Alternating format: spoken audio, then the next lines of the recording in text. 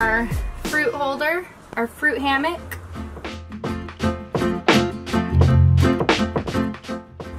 And our spice rack.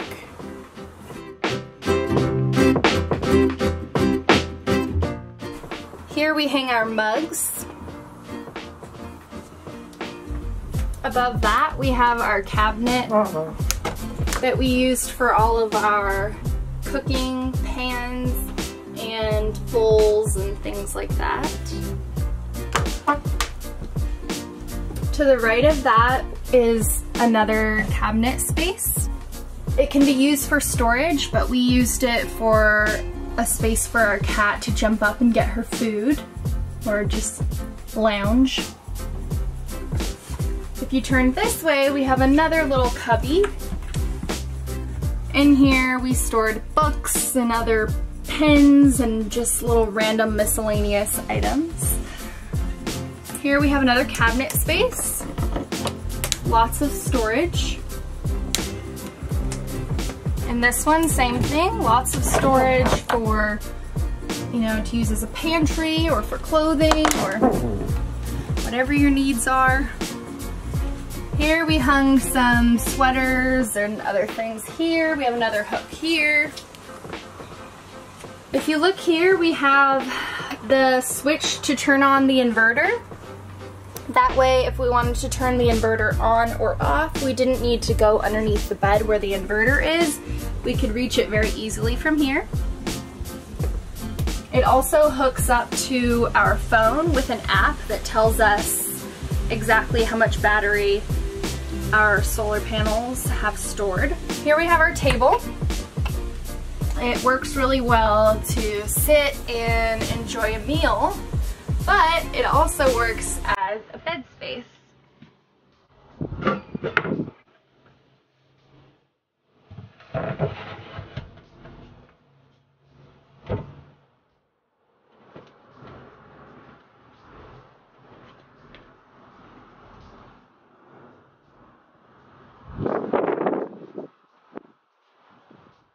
Now you have a nice long guest bed that easily fits one person.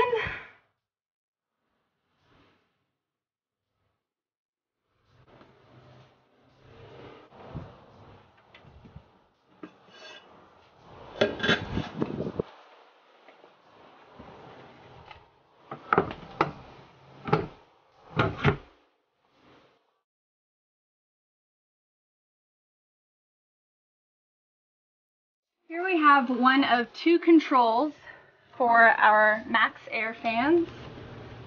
We have a max air fan in the front, and we have a max air fan at the back. Right here we have a curtain that we installed on this little curtain train above. If you pull it out, the insulated material not only provides great privacy, but it also keeps the van nice and cool, so none of that hot sun or air from the front comes to the back.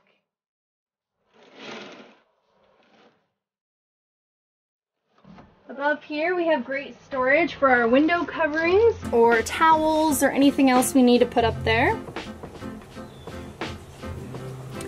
If we look back to the back of the van, you can see that we have a nice big area that fits a queen size mattress. Here we have the heater that works with the van running. And then we also have a little compartment back here that opens up to the space underneath the bed. That way, if we are in the van and we don't want to go around to the back and we need to grab anything, we can crawl through, or if we just need to put anything back there, we can slide it on back from the front.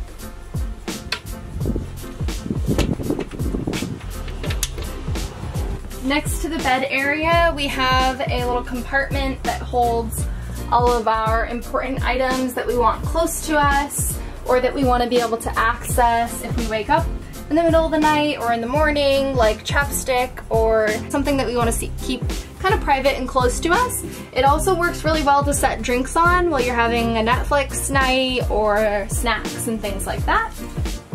We also have a little DC USB outlet so we can have our phones plugged in there or any other devices. Next to that we have an electrical outlet so we can also charge our laptops or anything else that we might need.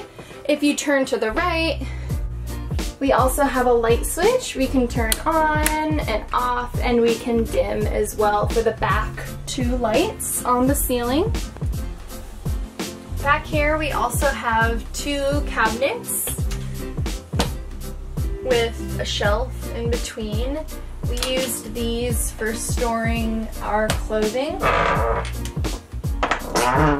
Below the couches, we have 2 large benches. This one was used for our cat's litter box. Lots of space for her to go through and do her business. On the other side, we have the toilet.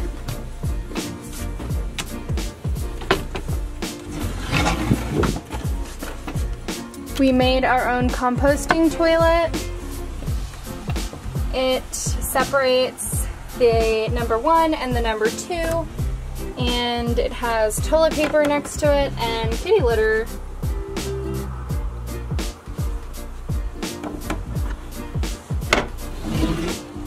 If you come up front, it looks like your typical Sprinter van, except we installed a touchscreen GPS that also hooks up to your phone and plays music or podcasts or anything that you need while you're driving. We also installed a screen for the camera located on the back of the van.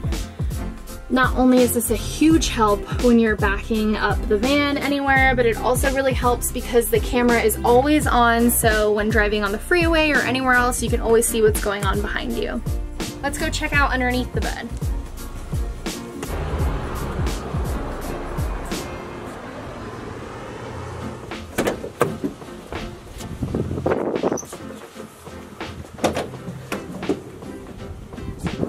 So here we have a huge space underneath the bed for storage.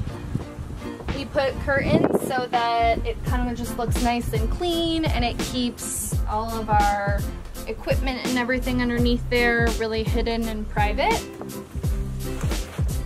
If you look underneath, there is a huge space.